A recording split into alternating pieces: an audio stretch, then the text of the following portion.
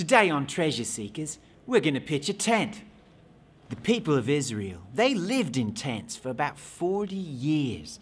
You see, God brought them up out of Egypt with all these mighty miracles, but then they didn't want to go into the promised land because they saw these giants.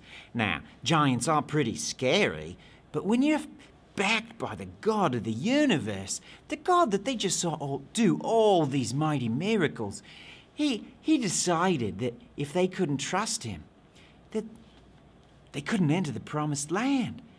But he was still their friends. Well, all those people died out. 40 years, not a single one of them got to enter the promised land. But he stayed with them. He was their friend. So years later, once they established themselves in homes there in Israel, God called them once a year to create tents. Not exactly like this one, but they were to remember the time that they were living in the wilderness, those 40 years. He would provide for them, gave them all that they needed.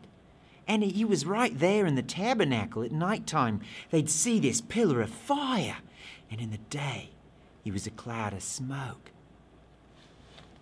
So these tents are to remind us that God wants to spend time with us, that once a year, we can put up these tents and remember that he is our greatest friend ever.